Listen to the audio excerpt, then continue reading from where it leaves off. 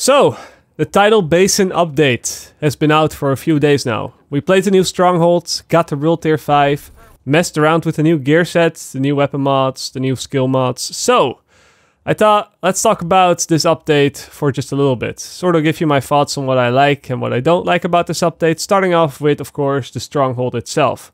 I think that Tidal Basin was a pretty cool mission. I've seen some people say that they expected more out of it, or that it was a little bit short, but I'd have to disagree with that. At the end of the day, this wasn't meant to be a mini raid of any kind or something. It was always going to be just another stronghold. And the reason why players beat it with so much ease is, I think, due to the fact that a lot of players had a fairly min-maxed 450 plus gear score build because of all of the weeks that we already played in World Tier 4 and pretty much almost perfected our builds. The difficulty of the stronghold was very obviously not tuned for that at all. I could just stand in big turret gunfire without breaking much of a sweat. Of course I'm taking some damage, but it's not enough to kill me. And I think that because it was so easy to complete for so many players, well, that kind of takes away something when playing it for the first time. Like, you have the objective to disable the rockets within 2 minutes, and then the rockets die when shooting like 5 bullets at them, and you're sitting there like, wait, that was it? Okay, I guess. The final boss did have some new mechanic to it though, this invulnerable mechanic where he couldn't be killed for a certain amount of time after using an ability, similar to how the final boss worked in Stolen Signal in the incursion from the Division 1. And I expect to see something like this and much more in the upcoming raid as well. And although this effect was very minor, it's at least good to see that we should be expecting some other mechanics besides, hey, we have NPCs and now they're a whole lot tankier and do a whole lot more damage. So yeah, that's pretty much Tidal Basin for you. Now, as soon as you drop into World Tier 5, gear sets start to drop plentiful. I believe that they only drop from the Black Tusk, but I've seen them drop both in the invaded missions and also in the occupied dark zone. And there's also a couple of guaranteed rewards for completing the invaded missions for the first time every week. Oh, and of course the hardwired gear set, you can get that through a assignment. And I've already made a video on how to get that if you've missed that. That's up. I think I uploaded that yesterday. So if you want to check that out, you can check it out. Here's the thing though. I think that these gear sets, all 3 of them, are fairly bad in almost every situation compared to what type of builds you could make with just high-end gear. There are a number of reasons for this. First up is, of course, that you lose out on a whole bunch of talents. Really, really strong talents. Like Berserk, Unstoppable Force. We can have 6 times 15% damage to elites, which is 90% damage to elites. We have Safeguard, Clutch, Patience. There are so many strong talents in this game, and some of them are in many cases far stronger than the entire gear sets themselves, which is that's definitely something if you think about it. But then the gear sets, even in an isolated environment, they're also kind of gimmicky and don't even work half of the time. For example, Ongoing Directive requires you to constantly swap weapons to fire a few shock, fire, or bleed bullets, which is just a huge loss in DPS. And yeah, you're crowd controlling NPCs, but if you just played with a DPS build, those same NPCs that are now on fire, they would have been dead already. So what's the point of playing this gear set? And then Hardwired just doesn't seem to reduce the cooldown effectively like you would think it does reading it from the description, because most of the time when you would proc that cooldown reduction buff, your skills are still up, because how could they not? To heal somebody or to kill somebody with a skill, you need a skill.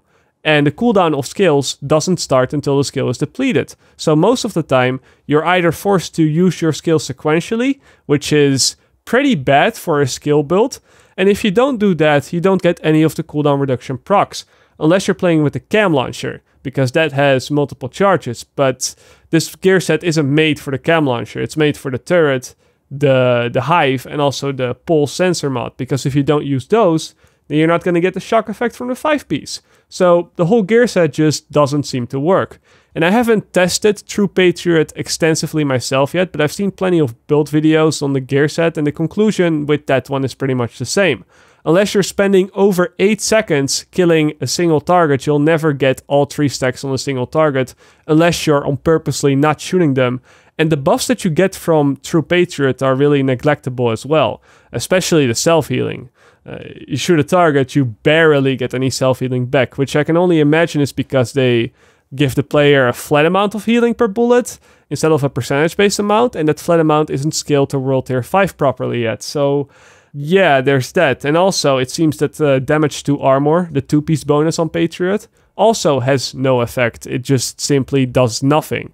You would think you get 10% more damage to armor, but no, you get absolutely nothing. And it bothers me quite a bit, because if the developers would have just taken 10 minutes on QA testing these sets in World Tier 5 on a private server and, you know, just taken some time to see if the gear sets functioned properly or if the design works in the first place, well, they would have obviously seen these things themselves. So either they just didn't test them and they just YOLO'd them into the game, or somehow their QA department didn't notice any of these things, which I don't know what to say to that, because pretty much everybody I played with noticed these things within 10 minutes of playing around with the set. Even players that don't even play that much Division. Even the YouTubers that are new to the Division notice these things. So yeah, I've given the devs the benefit of the doubt many times before, but honestly, there's just no excuse for this. I do have in the back of my mind, though, that they probably also made the gear sets weaker on purpose, because they didn't want to repeat the same mistake that they made with the Division 1, where the gear sets at launch were so strong and broken that they dominated everything and that they were a must-have. So while making the gear sets, they probably tuned down a few numbers here and there to make sure that they weren't the most overpowered thing. But still, that doesn't justify the inherent bad design on most of these gear sets, or the fact that some stats just flat out don't work. But yeah, let's move on. Because there's, of course, more to talk about with this patch. For example, the weapon mods. Now, many of the weapon mods have had their negative values removed and their positive values lowered by a whole lot to compensate for the negative values being removed. And when they announced that they were going to do this, I personally didn't like that change. And then after having played around with it, I still am not the biggest fan of it. I guess they did it because so many players didn't like the negative attributes, but in combination with the reduction to the critical hit damage and the headshot damage nerfs on the gear, the stat rolls themselves have been brought down lower as well. It just brings everybody's character even closer together than that they already were. Even less extremes are possible now, and in an RPG game that's all about the loot, I don't really think that's too good. I do often look back at the Division 1 and think about how much of a difference you could get between having a full glass cannon build, or a full tank build, or a full skill power build. I mean, not having skill power on your support station build would give you a support station that heals you for like 1,000 health per second. But then having a full on support station build, that amount would be 20,000 per second, 25,000, 30,000 with some buffs. I mean, that's a really big difference. That's 20 times the amount, or 25 times the amount. And if I look at the gear in the Division 2, I can see that the gear system itself is more complicated due to some hidden features about gear stat allocation that aren't explained in the game itself. The gear itself actually matters a lot less, since the extremes that you can get to are reduced by a whole lot from the Division 1 to the Division 2, and now again with the weapon mod reduction and the reduction to some of the stat rolls. Again, I guess it's not entirely to do with this update, but the weapon mod changes and the stat roll changes that came with this update made this an even bigger annoyance for myself personally. I mean, players have figured out by now that you can't really be a tank anymore in this game. Players have figured out by now that everybody's skills are pretty much equal. Most of the time they're pretty useless, and if you were to spec into skill power, you get a few mods, but it's nowhere near the difference than that we had in the Division 1. So what are players going to do when you cannot be a tank and you can't really be a skill power player? Well, they're going to spec for damage, because that's the only thing that's left. Might as well stack as much damage as possible, which means getting weapon damage rolls, headshot damage rolls, critical hit damage rolls, and other rolls like that, damage to elites. That's pretty much what everybody's been doing. And of course, the weapon-specific rolls, if you're playing around with an assault rifle, you go for an assault rifle. And what was the reaction to that by Massive? All right, let's reduce headshot damage and critical hit damage, because players are picking those stats. Yeah, it's a great way to pull everybody together even more. Good stuff.